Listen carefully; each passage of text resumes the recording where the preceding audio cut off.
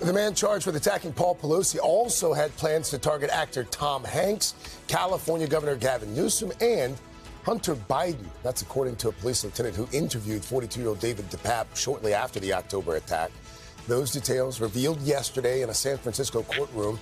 The judge ruling there was enough evidence to proceed to a trial. DePape faces a series of state charges, including attempted murder and assault with a deadly weapon.